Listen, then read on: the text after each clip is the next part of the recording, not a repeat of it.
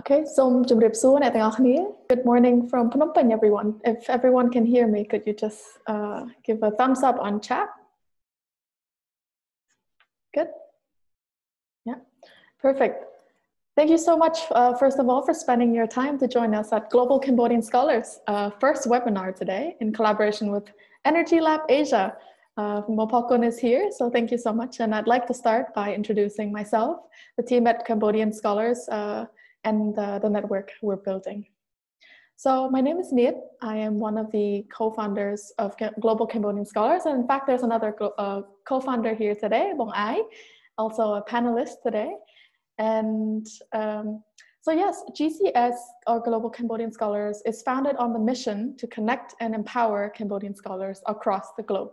We focus on opportunities that build leadership capabilities, support creativity, provide career advancement opportunities, and encourage the acts of giving back, essentially. So far, we've run events such as, scholar series, scholarship Q&As, research spotlights, and in the next few years, we want to work to build and establish conferences abroad and in Cambodia to bring scholars together for impactful discussions, as well as connect them to the industries. So I'm very proud to say that Global Cambodian Scholars have grown to support scholars member from across 4 continents in over 8 countries, including and not limited to Korea and China, which, by the way, the associations are joining us as well today, very exciting, Thailand, the US, Canada, the Netherlands, France, and we look forward to engaging many more countries. So if you're interested to become a member or getting involved, please do visit our website, and we'll look forward to hear from you. With that said, I'd like to share a little as well on, sorry, a minute, second, just really quickly share a little on our members and where we are. So as you can see, our members are entrepreneurs, academics, and innovators across the globe. So we have people from AUBP, Brown University, Stanford, McGill, Monash, and we hopefully look forward to getting in touch with you wherever you are in the world as Cambodian scholar. With that said, I'd like to hand this floor to Mopokun from Energy Lab Asia to do her introduction. And thank you once again, Energy Lab, for partnering with us today. Can you mute yourself? Hello, everyone. Thank you so much for joining us today to come and learn more about clean energy. My name is Pokun, as Neat introduced earlier, and I work at Energy Lab. I'll tell myself a little bit more along the way. But first, before we start, I'd like to thank our founding sponsors, Australian Embassy and UNDP in Cambodia, as well as co-funded sponsors, EU Switch Asia program under Switch to Solar, Heinrich Ward Stipends in Cambodia, Oxfam, as well as NUV. So what is Clean Energy Week, you might ask? Clean Energy Week is our annual festival, and it's about celebrating clean energy in Cambodia, which it brings more jobs, more investments, sustainable economic growth, lower electricity costs, as well as help Cambodia to be more energy independent. So this year we proudly announced that we have more than 30 events ranging in topics and style. It's a little bit different from last year due to the COVID-19. So some of the events have moved to online, and some of the big events have moved and postponed until this 17th December. So I encourage all of you to check it out. If you're present in Cambodia, check those events out and check us at energylab.asia or Clean Energy Week specifically for all these events that you're interested.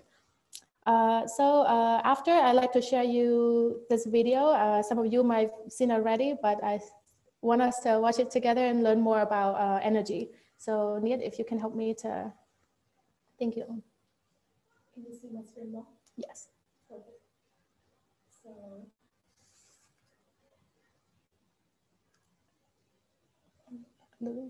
No audio? Sorry, 1 second. You can let me double check, sorry, technical issues. All right. So let me share my screen again. There we go. It should be able to work now. អ្នកប្រហែលជាមិនបានដឹងទេនៅកំណើននៃធម៌ពលស្អាត ថាមពលស្អាតត្រូវបានកសាងក្នុងល្បឿនមួយដ៏លឿនជាងពេលណាៗទាំងអស់នៅក្នុងពិភពលោកនេះមិនមែនគឺជារឿងដែលគួរភ្ញាក់ផ្អើលនោះទេពីព្រោះថាតម្លៃនៃថាមពលស្អាតកំពុងតែធ្លាក់ចុះហើយវិនិយោគិនកំពុងតែសម្លឹងឃើញនៅឱកាសល្អៗដែលថាមពលស្អាតកំពុងតែផ្ដល់ឲ្យហើយនេះយើងមិនទាន់បានរាប់បញ្ចូលនៅផលវិបត្តិផ្សេងៗនៃឥន្ធនៈ fossil ផងដែលវាកំពុងធ្វើឲ្យពិភពលោករបស់យើងក្តៅជាងមុនធ្វើឲ្យគ្រោះធម្មជាតិកាន់តែធ្ងន់ធ្ងរធ្វើឲ្យពិបាកក្នុងការធ្វើកសិកម្មធ្វើឲ្យពិបាកក្នុងការធ្វើដំណើរនិងធ្វើឲ្យពិបាកក្នុងការរស់នៅរបស់ប្រជាជនក្នុងពេលបច្ចុប្បន្នយើងដឹងហើយថាថាមពលស្អាតគឺមិនល្អឥតខ្ចោះនោះទេព្រោះថាព្រះអាទិត្យមិនចេះតែចែងចាំងគ្រប់ពេលហើយខ្យល់ក៏មិនបក់រហូតគ្រប់ពេលដែរប៉ុន្តែប្រទេសកម្ពុជាស្ថិតក្នុងជំហរមួយដ៏ល្អប្រសើរក្នុងដំណោះស្រាយបញ្ហាប្រឈមទាំងអស់នេះយើងមានទំនប់វារីអគ្គិសនីធំជាច្រើនដែលអាចដើរតួជាអាគុយដើម្បីផ្ដល់ថាមពលដល់ទីក្រុងរបស់យើងនៅពេលដែលមិនមានពន្លឺព្រះអាទិត្យនិងខ្យល់បក់លើសពីនេះទៅទៀតសប្តាហ៍ថ្ងៃនេះយើងក៏មានបច្ចេកវិទ្យាផ្សេងដែលអាចជួយយើងឲ្យយកឈ្នះលើបញ្ហាទាំងអស់នេះឧទាហរណ៍ឧបករណ៍ដូចជាអាគុយកុងទ័រឆ្លាតវៃឧបករណ៍គ្រប់គ្រងពីចម្ងាយនិងយានយន្តអគ្គិសនីប្រសិនបើយើងប្រើប្រាស់ឧបករណ៍ទាំងអស់នេះយើងនឹងមានការផ្គត់ផ្គង់អគ្គិសនីដែលរឹងមាំជាងមុនដែលធ្វើឲ្យយើងមានសមត្ថភាពក្នុងការផ្ដល់ថាមពលដល់ប្រទេសកម្ពុជាទាំងមូលដែលមិនពឹងផ្អែកលើប្រទេសផ្សេងទៀតបច្ចុប្បន្នប្រទេសកម្ពុជាបាននិងកំពុងតែបង្កើតផែនការសម្រាប់អនាគតនៃថាមពលរបស់ខ្លួនផងដែរក៏ប៉ុន្តែរហូតមកដល់ពេលនេះផែនការរបស់យើងនៅមិនទាន់បានអនុវត្តតាមនិន្នាការរបស់ពិភពលោកទាំងមូលនោះទេយ៉ាងណាមិញយើងនៅតែមានសង្ឃឹមផែនការអាចផ្លាស់ប្ដូរបានហើយយើងក៏មានសមត្ថភាពក្នុងការធ្វើអ្វីដែលយើងធ្លាប់គិតថាយើងមិនអាចធ្វើបានកាលពីឆ្នាំ2004បណ្ដាញអគ្គិសនីប្រទេសកម្ពុជាត្រូវបានគ្របដណ្ដប់ដោយឥន្ធនៈ fossil ប៉ុន្តែវាត្រូវបានផ្លាស់ប្ដូរទាំងស្រុងនៅឆ្នាំ2014នៅក្នុងឆ្នាំ2016ប្រទេសវៀតណាមគ្មានពន្លឺព្រះអាទិត្យទាល់តែសោះប៉ុន្តែនៅពាក់កណ្ដាលឆ្នាំ2020ពួកគេបានដំឡើងថាមពលពន្លឺព្រះអាទិត្យរហូតទៅដល់5 GWប្រទេសកម្ពុជាមានអាកាសដ៏ធំធេងនាពេលបច្ចុប្បន្ននេះយើងអាចដំឡើងថាមពលសូឡានិងថាមពលខ្យល់កាន់តែច្រើនបង្កើនការផ្ទុកថាមពលឲ្យកាន់តែច្រើននិងធ្វើឲ្យបណ្ដាញបញ្ជូនអគ្គិសនីរបស់យើងកាន់តែឆ្លាតវៃវានាំមកនូវការងារល្អនិងថ្មីជាច្រើនចររបស់យើងនឹងស្អាតជាងមុនបើយើងស្រមៃមើលថាអគ្គិសនីរបស់ប្រទេសកម្ពុជាមិនងាយដាច់វាកាន់តែល្អសម្រាប់សុខភាពហើយតម្លៃកាន់តែថោកជាងមុនតើអ្នកចង់បានអ្វីសម្រាប់អនាគតប្រទេសកម្ពុជាចូលរួមជាមួយយើងនៅសប្តាហ៍ថាមពលស្អាតនិងស្វែងយល់បន្ថែមតាមគេហទំព័ររបស់យើង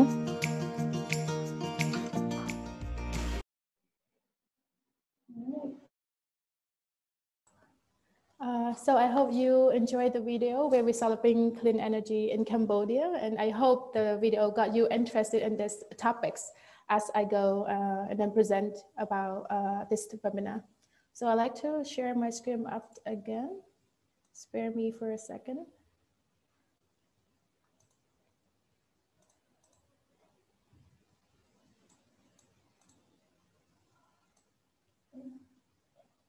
Yeah, okay. So as you all know, this webinar is about exploring opportunity of clean energy in Cambodia, and it's being delivered by our Energy Lab team, and today I'll be your presenter. And so yeah, welcome everyone. So a little bit about myself.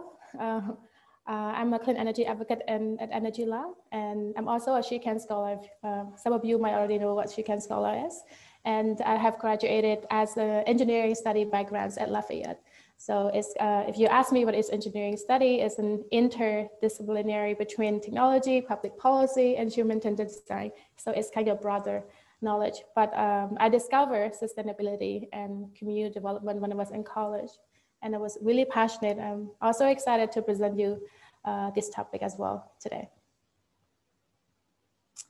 So throughout these presentations, I like to ask you to keep two questions in mind.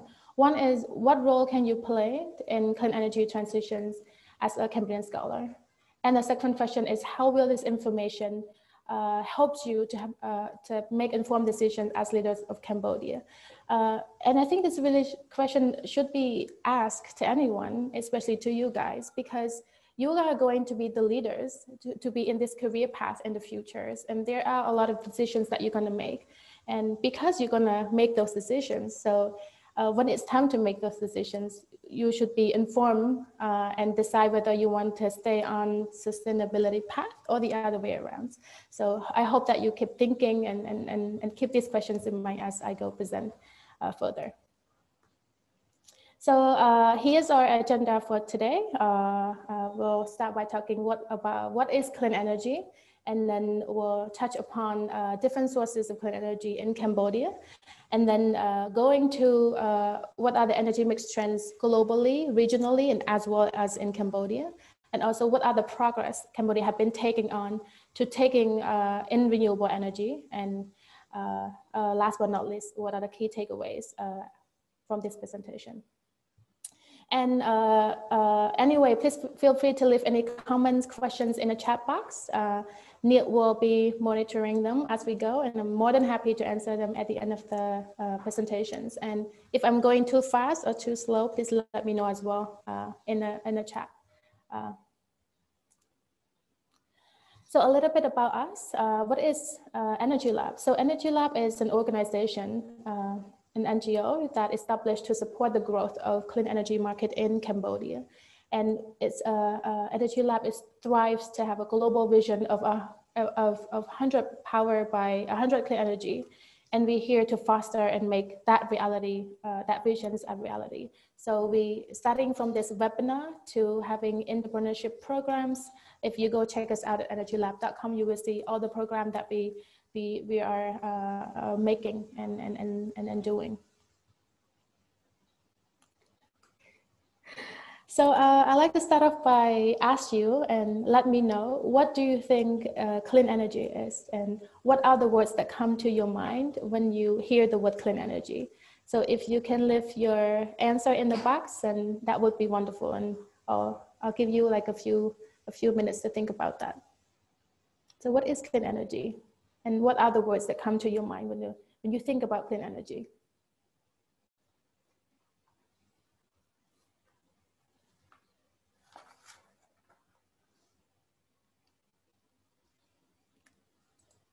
We have Mong Siet Lan saying solar power. Okay, good. Wind power from Mong Ai. Good. Those are the answer that when I talk about clean energy is kind of associated with it. Oh, there's one more. What is it? Energy sources from nature, from surrounded, and jumping gas produce energy with no harm. No harm. Good. Yeah. So I think those are all the answers. I think these are the buzzwords that we want you to associate with clean energy. Sustainable, does not harm the environment, solar, wind energy, and it's also renewable, right? Because that's clean energy. It's renewable, it does not harm the environment, and it's sustainable for the earth. And yeah. Oops, sorry. But there's another question we do get a lot from giving the definition of clean energy is renewable energy always clean? So I want to encourage you to think about this question as well. Like, what do you think about that? And maybe you can have a chat in the chat box and let me know what you think about is renewable energy is always clean. Like hydro dam, it's renewable energy, but is it clean? Is it really clean? So if you please kindly let me know, that would be great.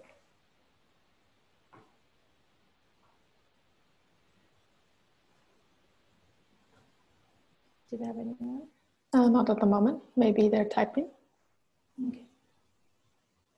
Maybe you can elaborate a bit more, Mong Pakun, on hydro dams in Khmer. Hydro dam no Khmer, can you unmute yourself? គេខ្មែរថាវិរិយអគ្គិសនីគឺយើងដាក់ទឹកឡើងទៅលើបន្ទាប់មកយើងមានម៉ូទ័រមួយបន្ទាប់មកទឹកនឹង convert from potential energy to electrical energy. But think about the constructions that comes around it, like how does it take to build those dams, those big dams? And does it, how does it affect the society, the community who lived, people who lived around it, and how does it affect the water system, the water management, as well as the ecosystem in Cambodia? Actually, I just give all the answers. There are answers coming in. Okay. Not always, example, hydropower. And from China, would say the materials that involved in the production of solar panels or wind turbines might not be clean. Yeah, I think those are the answer too. It's called life cycle assessment. So if you look at the technologies, it's in some way impact the environment, impact the way we lived in our society. So I like to give this to hydro dams. I think it's a kind of debatable topic, right? And I'm sure that a lot of you have heard already, like I mentioned, the hydropower. Is that really clean, right? So although it's renewable sources, because we have endless cycle of water, but it's conflicting because hydro dams put a lot of damage to the environment, like I mentioned, like the water environment and community neighbors who lived around it, the fish and all of that. And yes, the answer is renewable energy isn't always clean. And it really depends on different kinds of technologies. And these are the questions we want you to ponder and ask when you read the magazine, if you read the articles and see all these projects that are being built to meet the electricity demand in the country. Like, is it really gonna help Cambodia in one way, or does it gonna affect the Cambodia in another way? So really think about it when you come across all of those topics and all of those projects that approved by Cambodian government. So now entering into the forms of clean energy sources, and I think a lot of you might know already, solar. We have solar panel. You've seen it on the rooftops. We have solar farms that are connected to the national grids. And how it works is we have solar panels. We put it out on the sun. It's convert the light to electrical currents or heat energy. And then the second one is wind energy. I don't know if you have seen the wind turbine before, but they're really huge. They're really huge, and this technology are really smart. And in Cambodia, there's none yet, but there's an exciting projects that gonna coming soon. And I hope you guys keep in touch with those projects and hope that you're really excited to see those projects come up, because it's been one of a kind, that because we have no wind power projects that being done before, but now we have one that coming up soon. So these turbines can, it's really smart. They up in the sky spinning, and they can actually face the wind direction. So essentially we want to maximize the spinning so that we can get the motor running and convert the energy into electricity that we use for our need. And the third one is hydropower, as I already mentioned. So they have the water and then convert the potential energy to electrical energy. And last but not least is bioenergy that Khmer can say tha chi vẽ saហ្នឹង ឧទាហរណ៍ដូចជីវឧស្ម័នដែលប្រើប្រាស់លាមកដើម្បីបំលែងឧស្ម័នមេតានសម្រាប់ការប្រើប្រាស់ចម្អិនអាហារជំនួសការប្រើហ្គាសហ្នឹងហើយជា one of the form of bioenergy. So now talking about the benefits of clean energy, right? So a lot of time we think clean energy is really expensive, which is actually not, because clean energy like solar itself is much cheaper now than ever at 0.38 cents per kilowatt hour, if I remember correctly. And so, yeah, the price is drastically dropped in the last 5 to 10 years. And because of the technological improvements, advancement that we have nowadays. And you know, the solar panels are more efficient than ever, as well as the wind turbines. So the cost of these projects are lowering than making clean energy, more than modern coal, modern fossil fuels. And secondly, of course, it contributes to the growth of GDPs and local employments. So when you have a project, you need more workers, you need more finance people, you need more accounting people and everything that come to the project. So thereby contribute to the growth of GDP. And if we talk about the security, we would like to take a step back and think about the electricity, because electricity is so crucial to every industry that's happening right now and anywhere in the world. The building, factories, anything at all really need electricity. And it's contribute in a sense that if there's enough electricity, if we are self-sufficient, we are self-reliant, and we're secure, then we don't want to import the electricity from other countries, let's say Thailand or Vietnam. Then it's perfect. It's contributing to the economy. It's nourished the well-being of people who live in this in anywhere in the world. If you say in Cambodia, so yeah. And otherwise, it's of course, it's environmentally sound, it's sun, it's winds, it's available for us. It's good for the environment, and it's free. So as long as you have the technology, the sun is always there, the wind is always there. Finally, it's faster to build. So for the coal project and fossil fuel projects, coal projects takes a lot of time to build, takes a lot of time to studies, and usually it takes from 5 to 7 years to complete the projects. On the other hand, solar, if you look at the projects, it's only take 5 to 7 months to build, because really you just need to study where you get the most viable sun. Monitor the field, and then you put the solar panel and you build it, and there you go, a solar system for you. As challenges of clean energy, of course, all things have challenges, and currently it's really new, although clean energy isn't new to the world, but it's new to Cambodia. So Cambodia really needs the time to build itself up, and it's also take time for the government to use it. And secondly is integration. Clean energy has many advantage, but also represent a change in a way that we approach energy from both supply side and demand side. So from the supply side, the grid operators need to find ways to bring new technology into the network. So renewable energy like wind and solar, they are dependent on weather, and they will produce a viable output throughout the day and year. So this needs to be considered for the grid operator to have grid operates efficiently and securely. But if you look at from demand side, what can we do to reduce this challenge, right? So like for you guys, you have the opportunity to consider our own role in this. One is to turn off the appliances off when you don't use it, right? Or use selecting a efficient way, a smart enable appliances that are consume less energy. So that's one way to look at these challenges. The third one is perceived cost. As I already mentioned, it's really hard because people think that it's still expensive, which is now it's not. So we need to challenge them to think differently, for us to give the right information that clean energy now is cheaper than ever, and we can actually secure it and use it in an efficient way. We have a quick question, Mopakun. Okay. They're wondering on this perceived cost, what kind of data backs up that claim that clean energy is actually cheaper than, let's say, coal or fuel-generated energy? Yeah, good questions.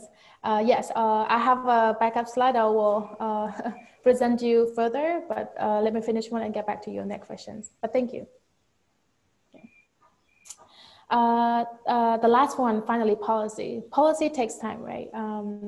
You need to think about the policymaker, need to think about the investment costs, need to think about the operation, need to think what they get themselves into. And it takes a lot of time and to do all these things up until they say, okay, now we want to implement these things, we want to implement these policies, whether we want to subsidize it, whether whatever they want to do to enable the growth of energy in Cambodia. And like I said before, it takes a lot of time. And here, about the cost, it's actually from the Arena 2020, it's really recent. So I hope this answers your questions. It's a really credible sources. So they study on the cost of these various clean energy technologies. So if you look at the PV solar panel, in 2010, it's actually the number that says 0.38 cent kilowatt hour, but it's dropping really low in this year, also in the next few years as well, and it's gonna continue to drop as well. So we really look at the potentials of the cost of this technology. And because of the cost of this cost reductions, Bloomberg New Energy Finance have predicted the global electricity generation mix that 2050s, up to 39% of world generational mix comes from wind, solar, as well as come from renewable energy. So like, if I just want to point out that before 2019, not barely, but the world is dominated by coal sources. But now up from 2019, we see a lot of more wind, more solar, and what it means is that a lot of countries are committed to have renewable energy to meet their electricity demand electricity demand for their countries. And if you look at the global trend versus Cambodian mixed trends, so on my right side I have global, and on my left side I have Cambodia. Cambodia in 2018, we have 49% renewable, and as you may already know, most of that contributes from hydro dam, hydropower. And then globe is only 29%. Let's see what happened in 2030. Unfortunately, Cambodia moved in two different directions. Only 26% come from renewable, so it's a double reduced from 2018. And the world is moving into renewable directions. And if we look further to 2050, you already see that the world is moving to more renewable, and for Cambodia, it's still a question marks, and it's up to us, it's up to young leaders of Cambodia to secure and to make a decisions whether we want to have more coals or we want to have more renewables. So looking at the regional clean energy progress in Southeast Asia, if you see Philippines, Indonesia, Vietnam, Thailand, they have fixed targets of what they want to move forward with clean energy. On the other hand, Cambodia, unfortunately, we don't have a fixed goal yet. And what does it mean to have a fixed target? Not fixed target, but to have a target in energy. It means that you signal to the market, you signal to the policymakers, signal to developers to come in and invest and helps the economic growth in the country. So these countries are committing to renewable energy, clean energy, and we are still deciding whether we want to take on that route or not. And even though we are still working on some of the renewable plans and everything, Cambodians are looking good on some of the projects that's being approved by the government. And what we have here is all the solar farm projects that are approved, I already mentioned, connected to the national grids. If you look at Kampong Chenang, we have 60 megawatt projects coming up soon. We have projects in Madiminjay and the one that I mentioned in Boko Mountain wind farm, 80 megawatt, still wait for the government to approve. So I hope, yeah. So it's a terrific progress really for these new projects of solar energy that come for Cambodia, and it provides like a lot of opportunities, and it's really positioned Cambodia in a good position to be a leader in clean energy. Yeah. I just want to touch upon a little bit in terms of the power sector structure. For that, we're looking at here that I want you to keep an eye on is EAC, Anyato Apsarang, Ministry of Mines and Energy, Ministry of Economics and Finance. High structure in theory, EAC is regulator, Ministry of Mines and MEF is owners to EDC. High Ministry of Mines and Energy is play role as policy maker. High EDC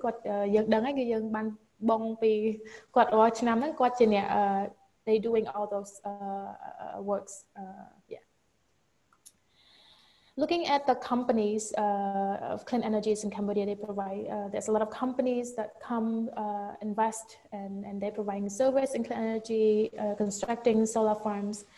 So one of that you might familiar is Total Solar. Nó got one of the service they do. Nó got install solar nó cái lại chợ sáng ấy. So yeah, so all of this company doing really great works and promoting the clean energy services and constructions. And here's more of the companies in Cambodia, the Blue Circle. I just want to point out they one of the company that are doing wind projects in Cambodia. And not just the companies, right? There's development partners also who come together to support clean energy in Cambodia. We have three eyes. We have Asian development banks, we have AFD, we have Australian embassy, all of these development partners willing to help Cambodia to move forward with energy, and they have been doing incredible works towards that. Last but not least, not just development partners, not just the companies, but also big brand around the globe, like H&M recently who's also located in Cambodia. We have, I forgot the coffee brand, what is it? Starbucks, Eon. So these are companies that are committed, they call it RE100, got committed to have 100 renewable energy by certain years. I think this is a perfect place to jump in, because there's a question surrounding something similar from Jason, who asked, what are the government's response to Cambodia going in the opposite direction than the rest of the world in terms of clean energy transition? And what are the implications of this? That's a really good question, Owen.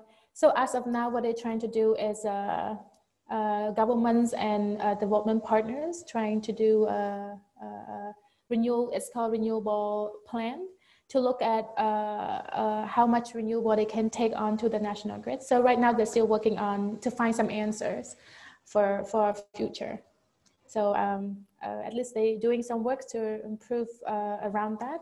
And the implications of not moving in different direction is these companies, like one of the result is one of these companies gonna pack their bags and leave Cambodia. So it means we're gonna lose jobs, our economics are gonna loosen a little bit, and the COVID-19. So I assume you might know what's gonna be a aftermath about that. And here I have a questions for you. Again, what role, after you hear all of this, so what role can you play as a Cambodian scholar in Cambodian clean energy transitions? So we have a link here, and if you can copy the link and go to the site and answer the questions, that would be great. I'll give you a couple minutes to do that. Okay.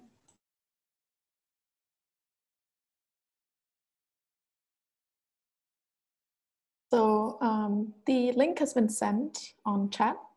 So please go ahead, and we will be presenting your answers.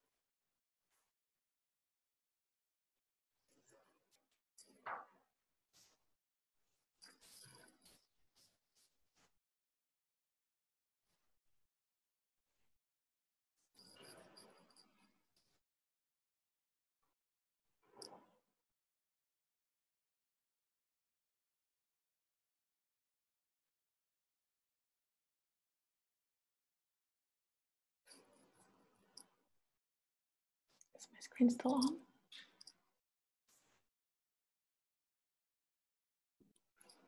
I'm wondering if everyone has received the link to the Menti.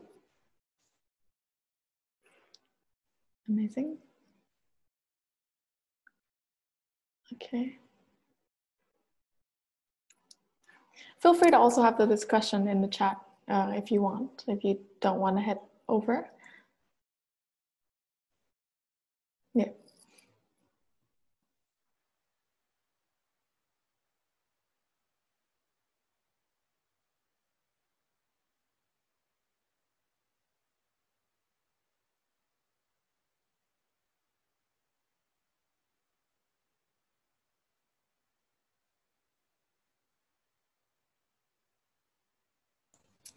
And also I have a lot of questions along the ways too, like what do you think economists can contribute to making more renewable for Cambodia?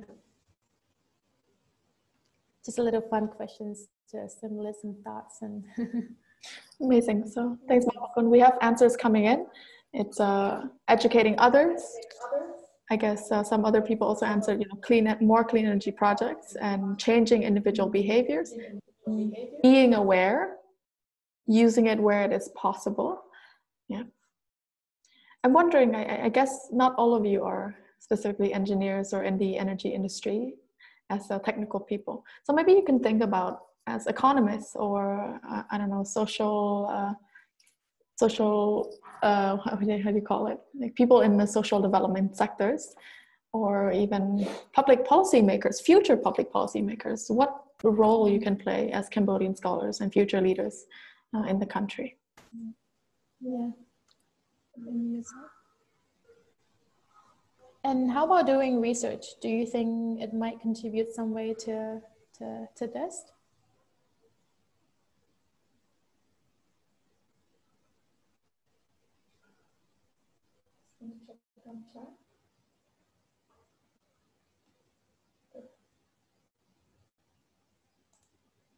So perhaps I'm going to call it Monsilan. Monsilan is global policy major in Stanford. And I was wondering, Monsilan, what you think about this, your role in the future, perhaps, in clean energy. Thank you, Phokun. First, I just want to introduce myself a bit. As Niet said, I'm Siblan, the co-founder of GAX, and I am a master's student at Stanford, majoring in international policy. And I'm so excited to hear about this topic. Like in the policy worlds, what we've been discussing in terms of energy is, in terms of regulations.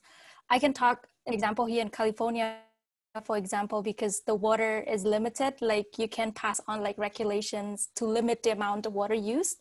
So in Cambodia, there can be regulations like limiting,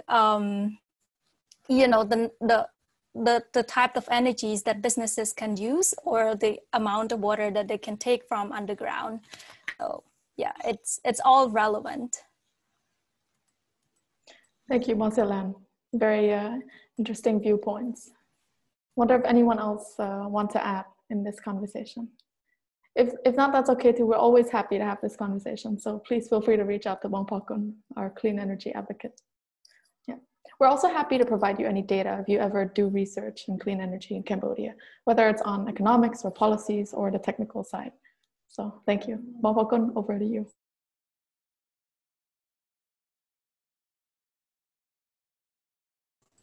Yeah, actually, I just want to touch upon real quick on some of the projects in Cambodia, the solar project. So if you look at the first solar farm projects, sorry to jump a little bit back to the solar farm, because I think it's really exciting to talk about solar because we want to see a terrific progress, right? So the first solar farm project was actually 9.2 cents per kilowatt hour in 2017. And the second solar farm was 7.6 cents kilowatt in Kampong Speu, reducing costs, as you can tell. And the latest solar farms auctions, can anyone guess how much was the auctions? How much does it cost? As I present before, like the cost is reducing in the last 10 years and it continue to reduce. So what do you think the latest solar auction is cost? You can have an answer in the chat box and Neat will happy to look over them.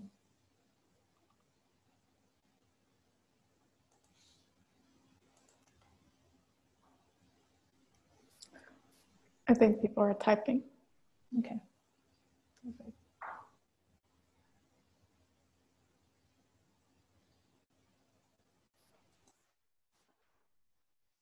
All right, no ideas just yet. So maybe Wongpakun, you can give hints. I think maybe people are not familiar with this project. Yeah, no worry. I just give my answer. So the last solar auction is actually 3.877 cents kilowatt hour in Kampong Chhnang. So that's the lowest cost that we achieved so far in the solar auctions. Can you compare it to the price of the current? The coal project? Yeah. I think it's around 7-8 cents per kilowatt hour. So almost half. Yeah, almost half. Amazing. I'd like to share.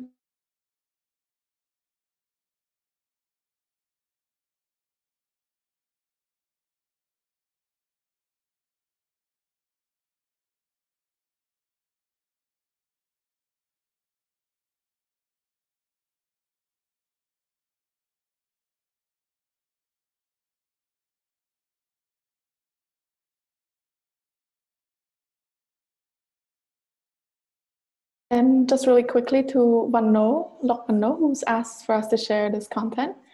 Yes, we're happy to, so we get in touch later on as well. And I just wanted to draw attention back to Menti, where answers are coming in back again. It seems that our scholars are interested in, playing key roles in creating innovation from the tech side, creating policies, drawing more investments, which is very interesting. So it makes me very hopeful to see economists and policymakers and engineers in the future, hopefully helping us in this sector in Cambodia. So that's really good to see. And I hope we continue to have these conversations, not only on clean energy, but on other aspects as well. Amazing. So, Pakon, do you have anything else before we close? No, I think yes. I think it's been great so far. Everybody is so engaging in this conversation, and seems that you guys are really interested in learning about clean energy. And as I said, if you would like to learn more, you can reach out to me and ask any questions relating to clean energy. And yeah. So Mosilan, Moai, any last words from you guys? No, I think just this is really helpful. I'm not like an energy person, so I'm more of social development, but I think this is really helpful to actually seeing that how interdisciplinary can policy making in terms of implementing renewable energies. And yeah, and then I would like to congratulate to Bong Pakun and then also Nit for hosting this amazing webinar. And I'm sure that all our attendees are also going to learn a lot. And then hopefully we'll take something out from this presentation to act in the future. Thank you. Thank you. Thank you so much then. Thank you. Mosilan. Yeah, thank you so much, Pakun, for such a comprehensive presentations. I really enjoyed learning about, clean energy in Cambodia and where Cambodia is in comparison to the world. Just like Yunan, I'm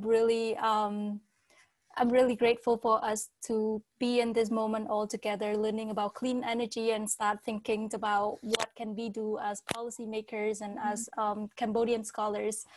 Some of the things I can think of now is, policies makers can encourage more projects in terms of clean energy by lowering, tariff of imports of, the materials that go into building all of these solar powers and wind turbines.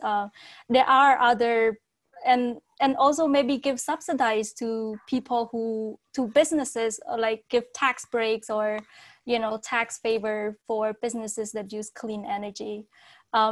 Overall, it really sparks my curiosity more into this sector. So thank you very much. Amazing. Thank you, Mosilan. And thank you to everyone from the Global Cambodian Scholars, as well as the Chinese and Korean Student Association of Cambodian Scholars. We're very happy to have you and look forward to other collaborations as well. With that said, thank you so much, Chumrip Lia and Akun. Bye, everyone. I just did something too.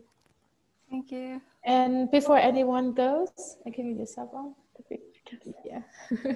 Please don't forget to check out our clean energy websites and learn more about clean energy, as well as the events that will be happening in the next few weeks. And hope you enjoy your day, and thank you so much for joining us. And yeah, Chumrip Lia.